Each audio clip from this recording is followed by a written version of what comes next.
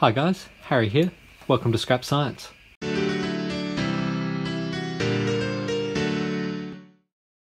What we are going to be attempting to do today is building a functional chloralkali cell. Now this is a topic that's probably kind of a little bit overdone on this channel. We've built 3, I think, chloralkali cells in the past at some stage. This will be a little bit different though, because in all those other times we've built chloralkali cells for a demonstration or an investigation purpose, whereas this device is going to be for the actual production on an amateur scale of sodium hydroxide or potassium hydroxide.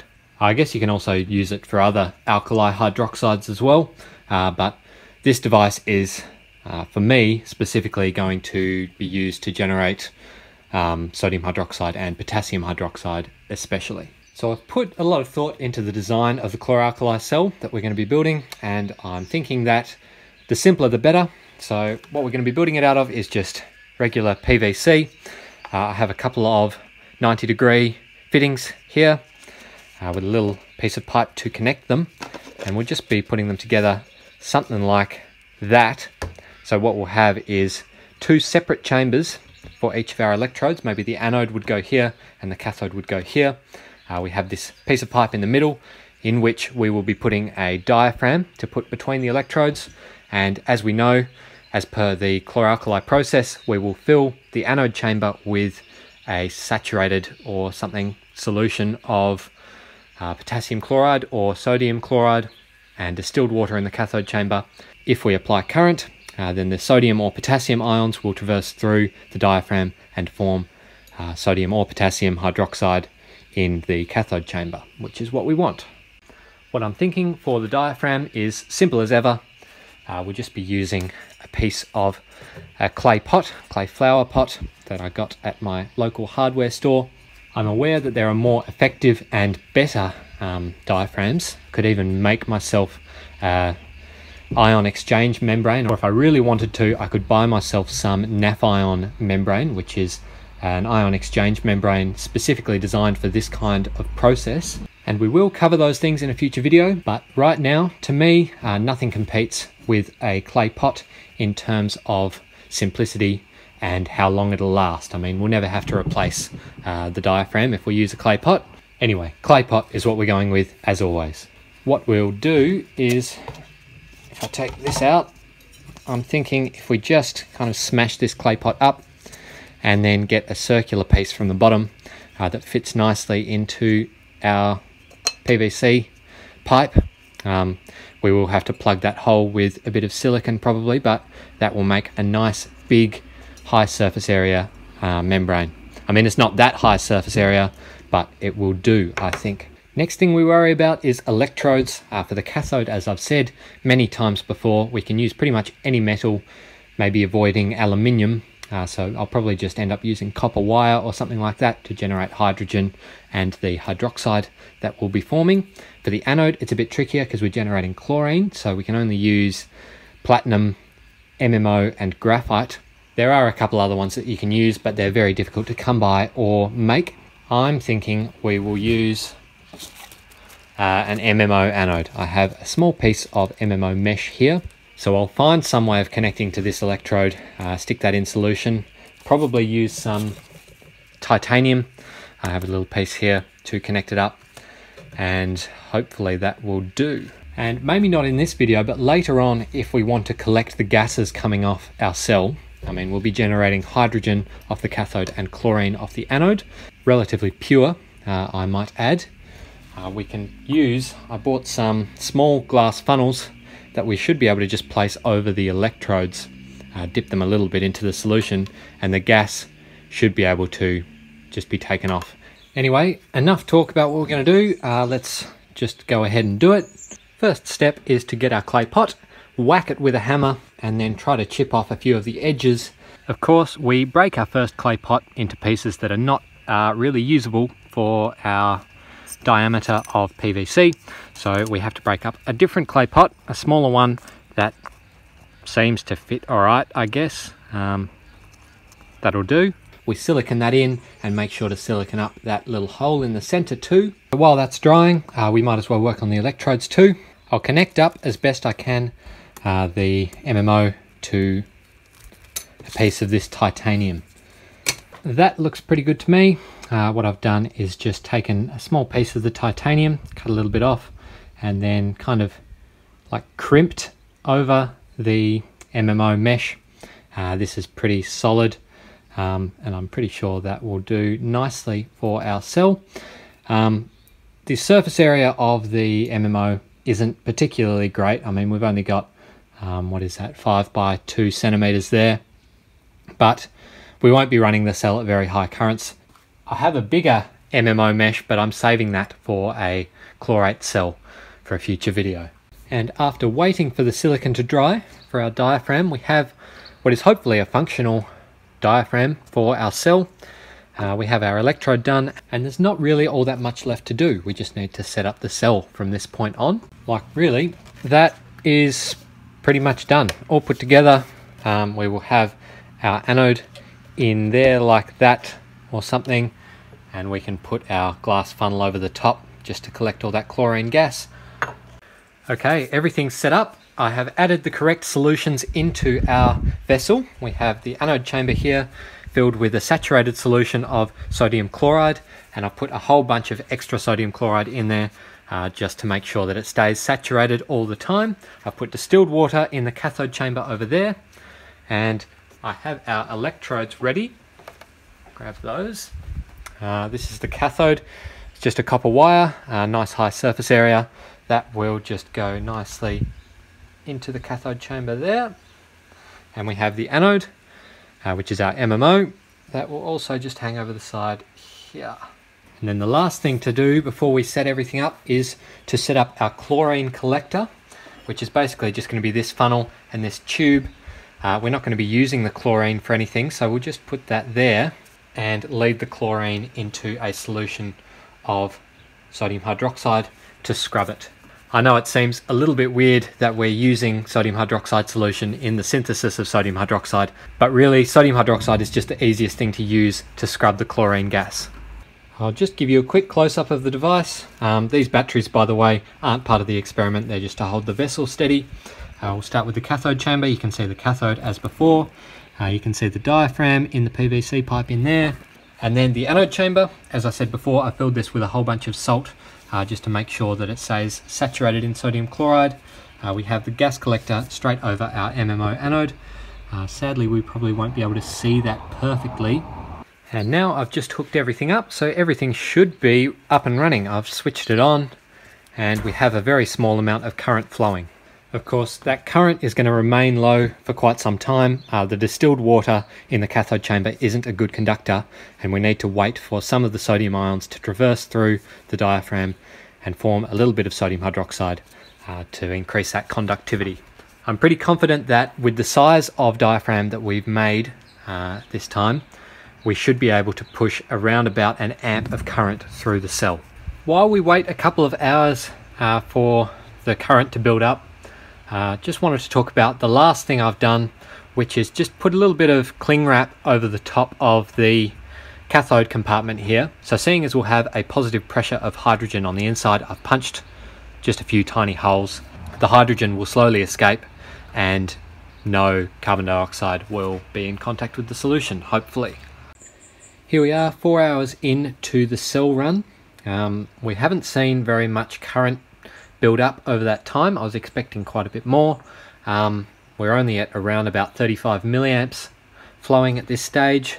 We're just at the stage now where, if I get you up close to the MMO anode right now, you can see we are generating a small amount of chlorine. The hydrogen, of course, is also bubbling off the copper cathode, but the visibility of that is not so great through our cling wrap. 21 hours into running the cell and everything is going well. The tubing, as we expected, is kind of degrading a bit in contact with the chlorine, but that's to be expected. Overnight, the current rose to 250 milliamps, which is currently the current limit that I've set, but we'll turn that up to 1 amp in just a bit. If we get a close-up of the anode, you can see there's a whole bunch of chlorine being generated there, which is what we want, forming sodium chloride and sodium hypochlorite or bleach, which is our yellow colouring there. You can also see the yellow colouring in the anode compartment there. That's due to the fact that because our diaphragm isn't cation selective, some of the hydroxide ions that are generated in the cathode chamber will traverse over to the anode chamber and react with the chlorine coming off, forming bleach in the anode chamber as well, which is the major source of inefficiency in our cell. Anyway, let's turn the current up to 1 amp as we wanted. You can watch the current rise on the multimeter down there. Alright, we can't quite get an amp yet at 12 volts, which is the maximum voltage I can put through the cell, but again, that should increase over time. At this current, we're getting excellent chlorine formation there. Yeah. And then also, if we take off that cling wrap for just 1 sec, you can see all that hydrogen being generated as well. Notice the colour difference between our solutions as well. That means our diaphragm is doing a good job at keeping our solutions separate. We'll leave this running long enough, I think, to generate maybe 20 grams of sodium hydroxide. I think that'll be good for a first test. So at the expected 1 amp that we'll be running, we'll need to leave that going for around 50 hours at my predicted cell efficiency of 20%. And so we're at the end of the cell run. Nothing went wrong. I was expecting the tubing we were using for the chlorine to split or something like that, but it seems to have held up perfectly fine. But all that's left to do is to turn off the cell, empty the anode and cathode compartments, and we'll see how much sodium hydroxide we've made. And there we are, that's the cell disassembled. We have the diaphragm, the analyte, we have our chlorine scrubber, our catholyte, which is our sodium hydroxide, our electrodes, and our tubing. First of all, the diaphragm we have here, it held up very well, or at least the clay pot part of it did, the bit that's actually performing as a diaphragm. The silicon is kind of looking ever so slightly damaged just around the outside. This was the side that was in contact with the sodium hydroxide. Just maybe the very edges don't look particularly happy. The other side, which was exposed to the analyte, so the chloride solution, and then probably a bit of maybe chlorine, hypochlorite, and maybe even a little bit of chlorate as well. You can see it's slightly damaged again, but really it's done better than expected, I think. This would last many uses before it actually failed. Next, our electrodes. First off, we have the cathode. This wasn't damaged at all, as you would expect. The anode, you can see here, the MMO did perfectly fine as well, generating chlorine at 1 amp. There's a little bit of salt caked to the top of the electrode here, but that'll come off, I think. The titanium did fine as well. You can't even really tell that the electrode has been used at all, which highlights the effectiveness of the MMO and titanium. Here we have our gas scrubber, which we were using to absorb all of the chlorine gas that was coming off our cell. What this was doing was we had, as I said, a sodium hydroxide solution here that was absorbing that chlorine gas and forming bleach or sodium hypochlorite in solution. This is actually a pretty effective way of making concentrated bleach, as the stuff that it generates is actually very pure if you run the reaction to completion. This was the analyte from the cell. So this is all the solution from the anode chamber. Initially it was a relatively pure sodium chloride solution, but over time, in this particular form of diaphragm electrolysis, what we allow to happen is the migration of hydroxide ions from the cathode compartment, where we're generating the sodium hydroxide, back into the anode compartment, and those hydroxide ions can react with the chlorine coming off the anode. So what we did end up generating a little bit of in the anode chamber is some sodium hypochlorite, as we were generating in our gas scrubber. That's why you can see just a little bit of yellow coloration to this solution.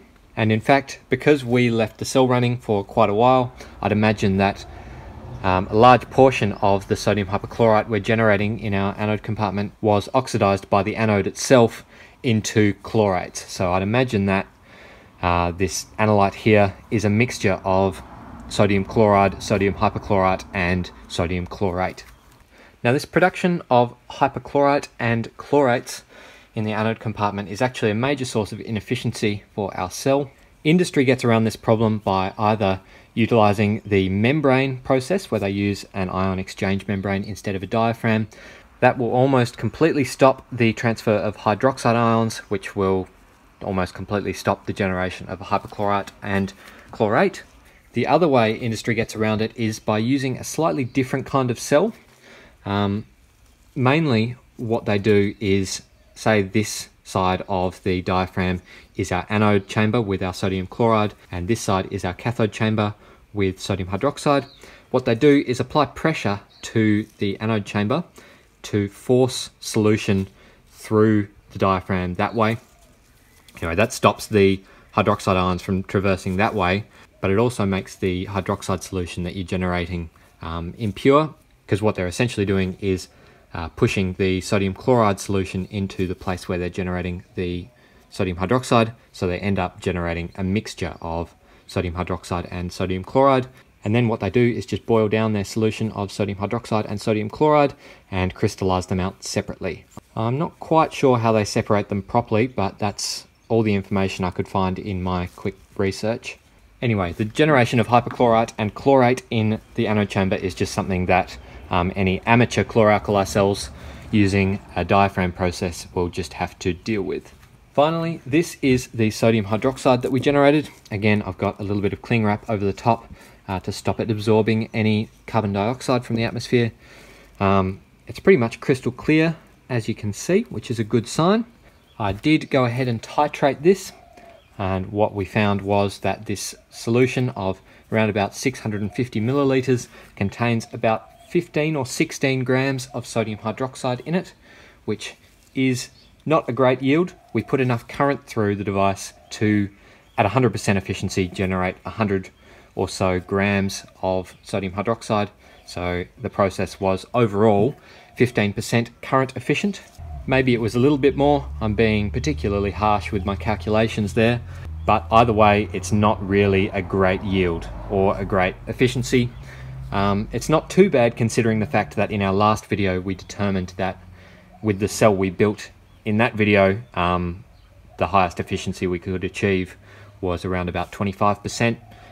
But that's approximately this much sodium hydroxide, which isn't a trivial amount.